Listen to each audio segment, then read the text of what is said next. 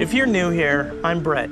I'm a psychic medium and I like to film my interactions with the other side. I've been doing this mostly on my really long motorcycle trips. I go out solo and I ride around the country checking out interesting spots and talking to spirits. I like to demonstrate what I'm doing, what I'm feeling, and all of the little parts of it, kind of give you the behind the scenes part of what it's like to be a medium, what it's like to be a psychic.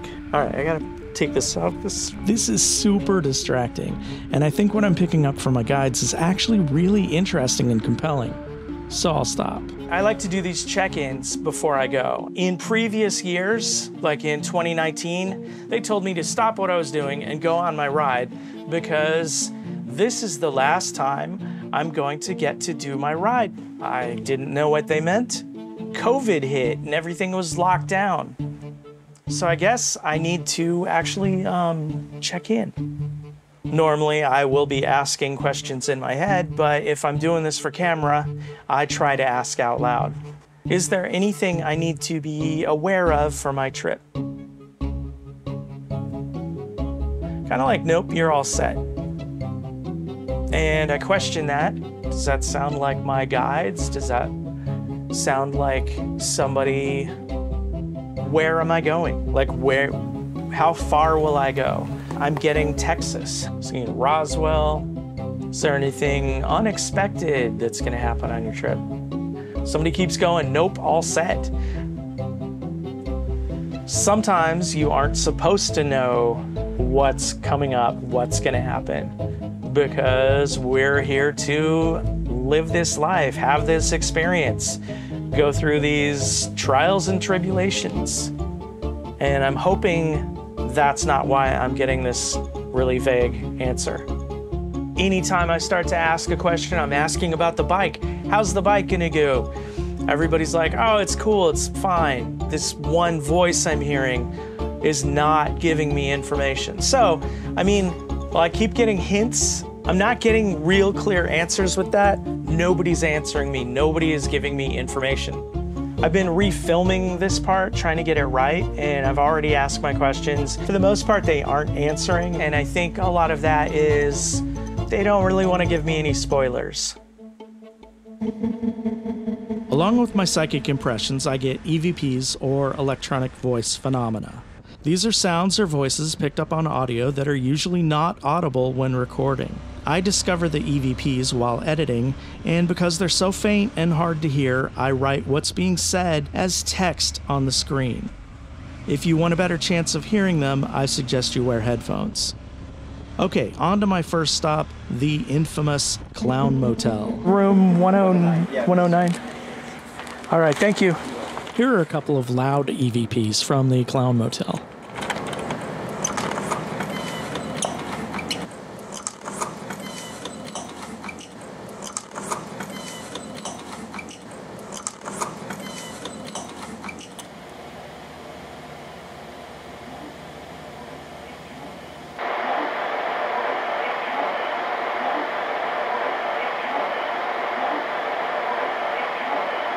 Tell me in the comments what you think it says.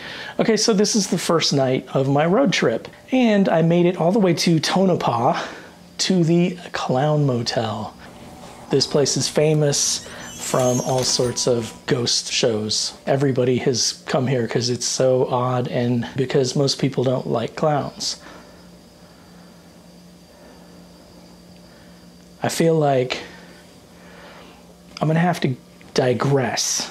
Why would a hotel that just has clowns in it end up drawing ghost adventures and shows like that? Well, I started to say that most people don't like clowns, and I got a sense that somebody doesn't like me saying that. So we might have the original owner or original, like the founder of the place.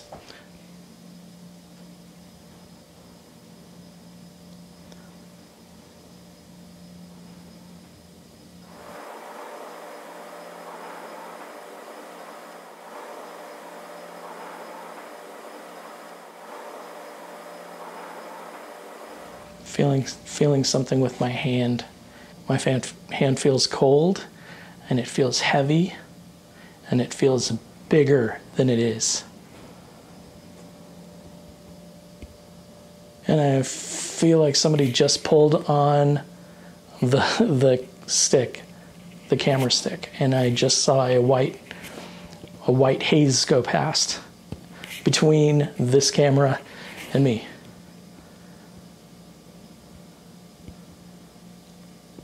Now, how all of this stuff is working is, yeah, I'm psychic, I'm a medium, but it's paying attention to these very subtle cues.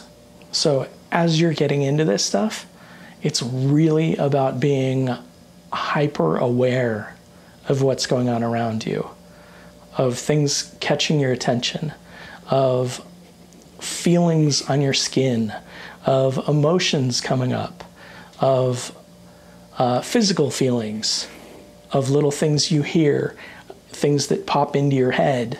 That's what all of this is about. You pay attention to it, and then you really have to try to trust it. Trust is the other part of it.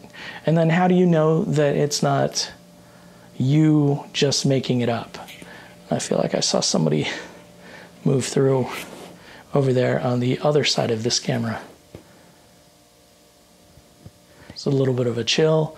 It's a cold feeling. I keep feeling something on this arm. It feels like something is touching the hair on this arm. Not quite the walking through spider webs, not quite like brushing my arm, but it feels like they're touching the hair on this arm.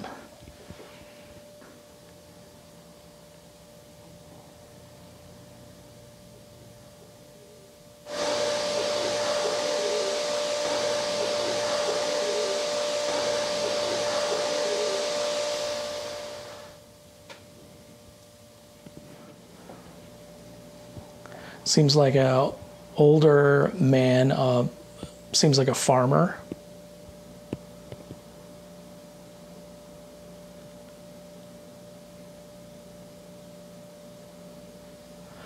I feel like it's the founder of this place. Is that correct?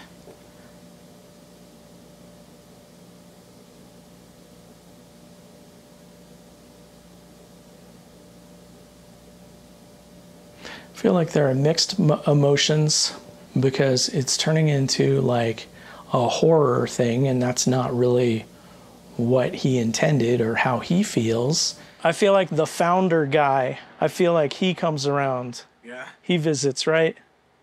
Can I put you on camera, or Yeah, sure. is that's okay? But yeah, I was getting that he's kind of disappointed that clowns don't necessarily make people happy, and the thing that's drawing people is it's scary. Yeah. In the beginning, maybe he said, hey, what's going on? It's supposed to be happy. Yeah. Then it turn over, the happy, and also some people bring like a paranormal or so and so. One thing that happens is I will listen to the audio and I will hear your voices and I'll hear responses. I think I've been given permission from the higher ups for the audio, at least audio and communicating with you. Do I have permission to do this? I'm telling them, ask heaven.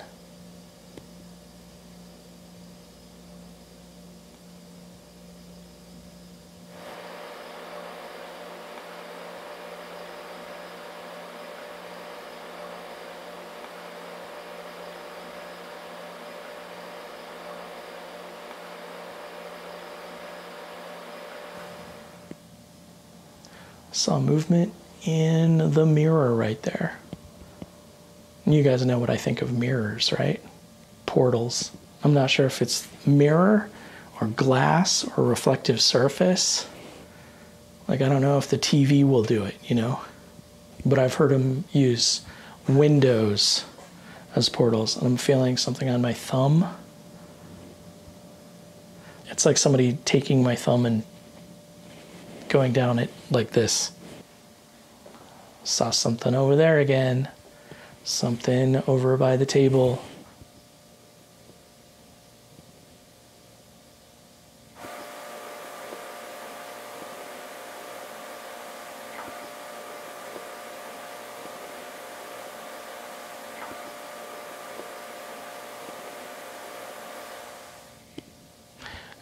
And I feel like somebody's pointing out that I am standing like that right now. Yeah, I have 1 foot up, hand kind of up. Are you suggesting I'm a clown?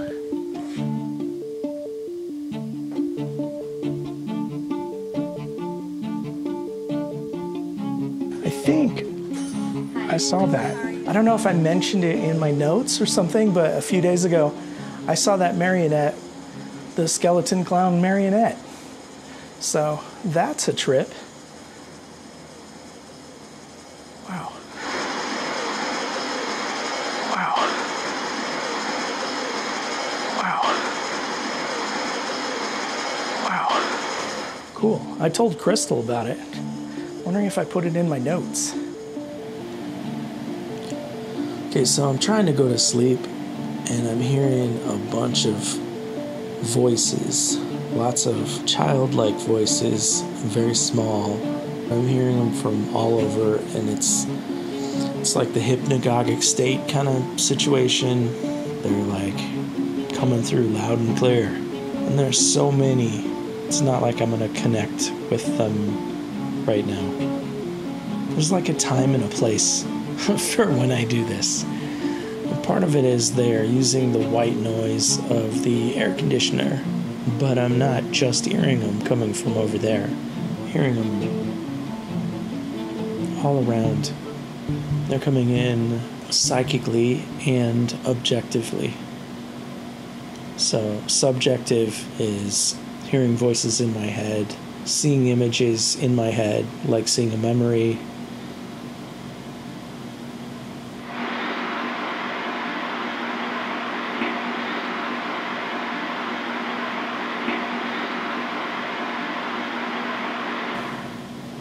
And objective is when I see something zip past the camera, seeing a figure, in the room, or hearing a figure. Yeah. Okay, good night. That's it.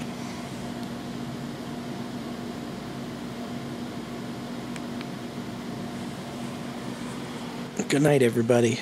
Thank you for trying to communicate, but right now I'm just tired. I'm not going to be communicating.